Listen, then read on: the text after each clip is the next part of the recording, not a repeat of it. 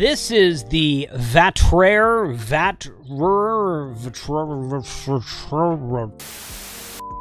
V-A-T-R-E-R, Vatrer. No idea how you're supposed to say that. 12 amp hour Group 24 lithium iron phosphate battery sent to me by the company. And we're going to take a look at it, put it on the capacity test today and see what it does.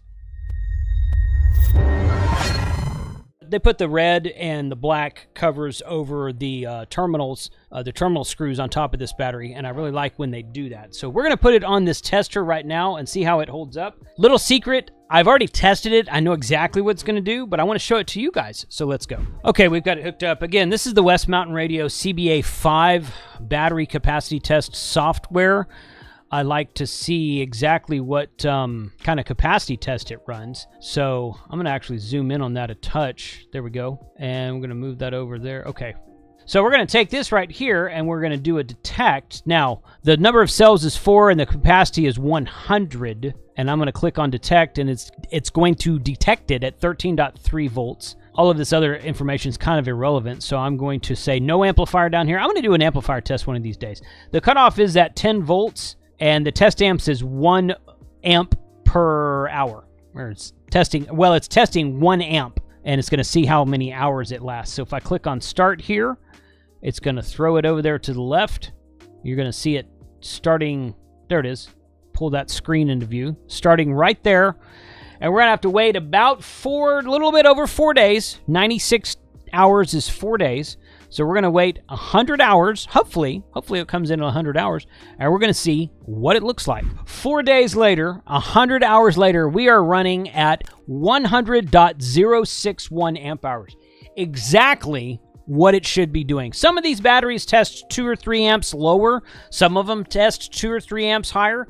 But if you buy a 100 amp hour battery and it gives you 100 amp hours in a capacity test, I'd say that is a win.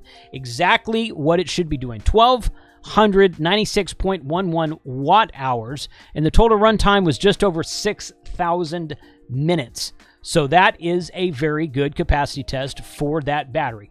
They have Vatrer, or however you say their name, they have given me some discount codes. I will put those in the link below. Yeah, so check the links below and I'll see what kind of code. Right now, I've been trading 2 or 3 emails with this company and be quiet, but let me tell you this. They sent me a 460 amp hour battery. So the next time I go on a 2-week road trip, the way I went to Yellowstone, I'm going to start that, and maybe it will be done by the time I get home. That's what the thing. So that's going to be a fun test. I've taken it out. That's a very I already got it. It's a very well-built battery. Very well-built battery. I'm looking very forward to seeing what we can do with that. And on that battery, they gave me a code of Ham Radio 7 for a 7% off. I got to verify and see if that's going to apply to this 100 amp hour battery or not. Whatever the discount code is, I'm going to put it in the description below. So check the description below for links to both their website and Amazon. The discount should work in both places. But this is a Group 24 battery. So it's smaller than what you would call a regular sized 100 amp hour, like a car battery sized battery. It's smaller than that, but it's not as small as the mini battery that we've seen out of some companies as well. But this Group 24 size is a great size. I've got 3 or 4 batteries in this size. They all work very well. This one's no different. Comes in right where it should be. So check the links in the description below. And thank you to them for sending me this battery and for sending me a couple other batteries, which you're going to see on this channel upcoming.